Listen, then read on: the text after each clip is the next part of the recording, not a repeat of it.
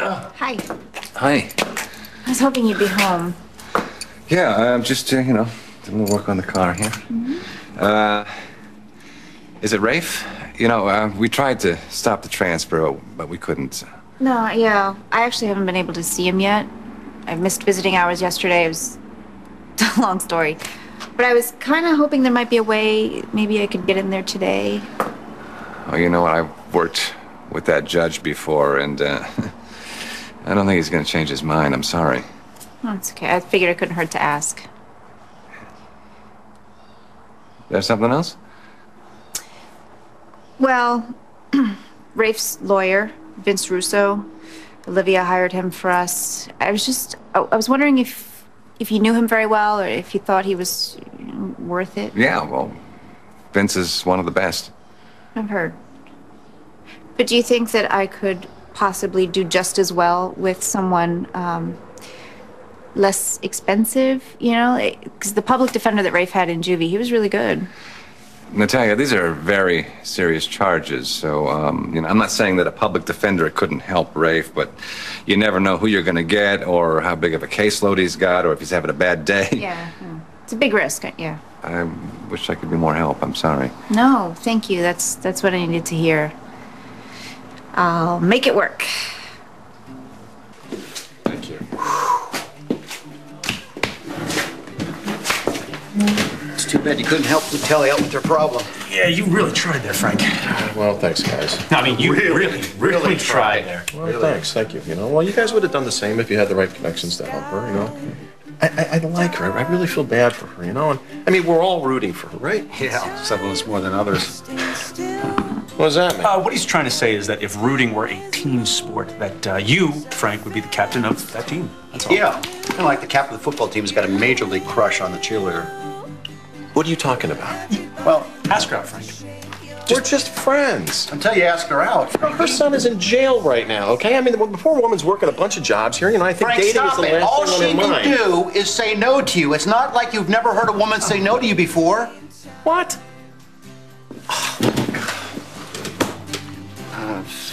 Frankie, that came out look. Okay, look, you like her, right? Just admit that. We all like her. Yeah, but not the way that you like her. Come on, big guy. You can do it. Yeah, just say it. Okay, you want me to say it? Yes. Go. Okay. Dying for you to say it. All right. Say it, Frankie. I like her. There you go. That wasn't Thank so bad, you. was it? Good for you. Just good for you, Frankie. So now you can ask her out. She was Gus's wife, okay? He was my brother-in-law, my friend, my colleague. Listen, did you talk to Pop lately? Because how's Harley's house? Because Blake is supposed to be showing the house. Is she showing the house? No. How's the weather? Yeah, so you want to talk about Springfield? Well, the mayor. Yes. Hey, guys. You ever been to Montana? I'm not asking her out.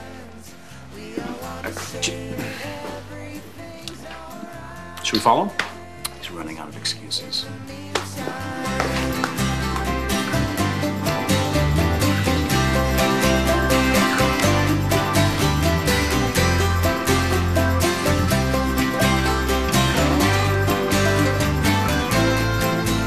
Look, the only reason she comes to me is because we're just friends. And then I'm a cop and I have connections. I can help her with her son. Well, at least I thought I did. Frank, there are plenty of other cops that she could have gone to, but she didn't. Better cops. Easy, Dr. Death.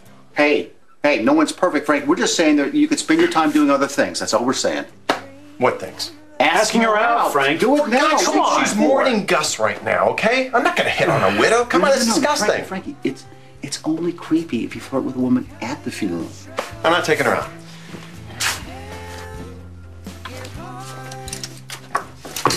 Hi. Hey, Cass. Are you changing rooms? No, I'm just packing up some of Ava's things. Anything that reminds her of the baby. She's coming home. She's coming home? That's great. Yeah, the doctor says she's well enough. You know what? I might need you to sort of pick up the slack around here, take on some of my responsibilities, if you don't mind. Of course, although you might need to brief me on what it is you've been doing. What do you mean? Well, the manager said something about you being approached on a franchising deal. Oh, no, I wasn't keeping that from you. It was more of an offer from me than the Beacon. There's this guy, Lawrence Decker. He wants me to be the face of a string of hotels. Uh-huh. Turned him down flat. I can't take on anything new. I mean, Ava's going to need me, and I don't know. I just want to spend as much time as I possibly can with my daughters. Well, they're lucky to have you. You, them. Tammy? Yeah, I think about her every day. And I would give anything to be doing what you're doing right now, packing up a room for her to come home to. But I'm happy for you. Thanks.